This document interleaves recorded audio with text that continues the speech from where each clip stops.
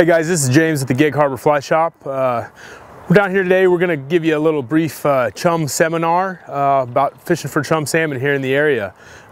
Chum are big, hard-fighting fish. They're probably the least desirable of salmon for keeping to eat, but if they're bright, you know, some people like them for the smoker, but big, hard-fighting fish, and for a lot of guys, it's their first opportunity to get a salmon on the fly rod. So we're going to go over some stuff to get you in the game for fishing for these brutes.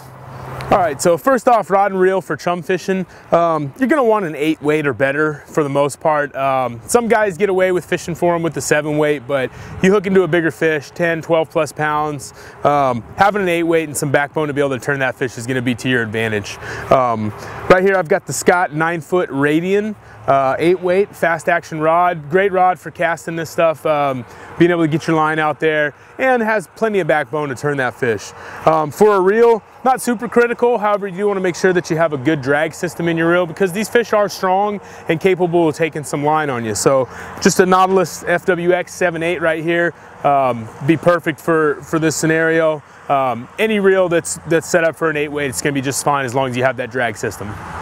So lines for fishing for chum, going to be similar to what you do your other beach fishing for salmon with. Here I have a 40 plus and a Rio outbound short, both these an 8 weight. These are both intermediates. You pretty much want to go with either an intermediate or a full floater for chum. They're going to be in shallow water, not running very deep, so any more than that and you're going to end up hanging up on bottom a lot. So you don't need the big heavy sink tips. Intermediate best, and a floater is oftentimes the most appropriate. If you're fishing out of a boat and you're fishing them in slightly deeper water, probably want to go with the intermediate, but if you're fishing from shore, the floater is going to be just fine. If you do feel that you need to get a little bit deeper, you can always grab an airflow poly leader and an intermediate and loop that on the end of your fly line. But 2 good lines here, shooting head lines so you can get that distance. Not super critical, but you know, if the pod is a certain distance away and you want to be able to get out there, having the shooting head will help. All right, some leaders for fishing for chum salmon.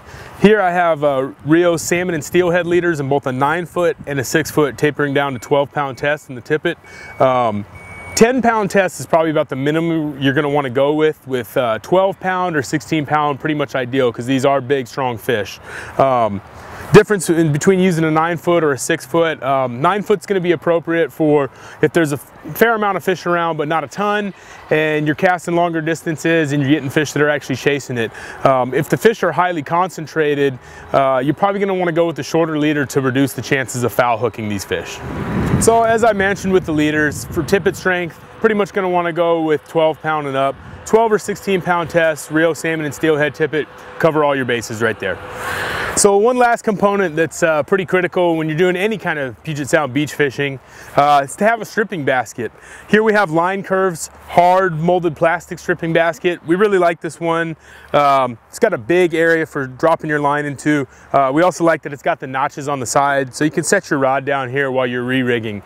Other options on stripping baskets, William Joseph makes a collapsible mesh stripping basket, and Sea Level has a new line of stripping baskets out that are actually soft foam but retain a larger shape, but are a little bit more collapsible and a little bit more maneuverable. So we're going to talk about some flies to use for chum.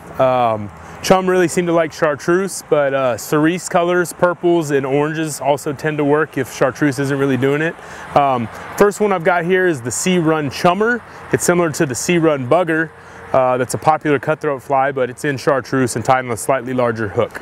This is another nice little pattern in chartreuse. This is the sparkle shrimp right here. We also have this one available in a pink color, or cerise and pink style color. This one here is the Chum Comet. Looks an awful lot like the Sea Run Chummer, pretty similar. It's just got a little bit different ribbing for the body there. Again, they really do like chartreuse. We have 3 of our favorites for chum.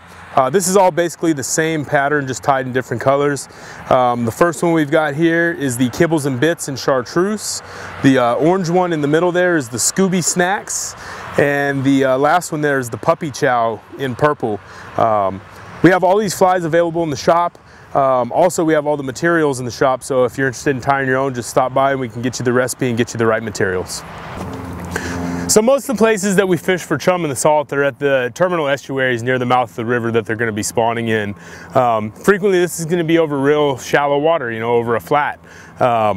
So it's not super technical fishing, and generally there's a lot of them around. Their presence is known, so you're going to be casting towards cruising fish or fish that are milling about. The basic technique is going to be to cast out near the fish. You want to avoid casting directly into the middle of the school because you don't want to spook them. You want to try to cast to the edges, anticipate which direction they're traveling, get out in front of them, and then just get a little motion on the fly, and hopefully you draw one of their attentions, and you'll end up getting one to peel off and bite. So I'm just going to walk through real quick just your basic techniques for fishing for chum. So we're going to go through the basics for fishing for chum in an estuary setting again. Here I'm using a floating line because I'm fishing over very shallow water, so I don't really have a need to get very deep.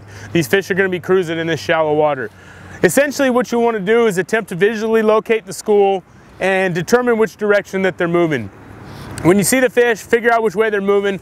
Ideally, you're going to want to try to put your cast out just in front of the pod of fish so as not to spook them. If you lay it down right in the middle of them, pretty high likelihood that you could spook them. Get your cast out there, hopefully get it in front of them. You're going to want to drop the rod tip so that you keep all the slack out of the line, and then your retrieve is going to be pretty simple. Usually just a couple of short, quick strips, and then I like to follow that up with a longer and slower pull. If you strip too fast with these fish, the likelihood of foul hooking them really goes up. So usually a couple short, quick strips, try to get them paying attention to it, and then a long, slow pull. They'll often take it on that long, slow pull. Again, the idea, because they're not feeding, is to get it just close to them so that you're not spooking them. And then really, it's an aggravation strike. You're going to try to irritate the fish to the point that they're going to want to take the fly. So again, we're just going to cast it out, lay it down, drop the rod tip to keep the slack out of the line, couple of slow pulls, switch it up, couple of quick strips. Just varied motion, trying to make the fly look alive and make it look like something that's going to irritate those chum into taking a swipe at it.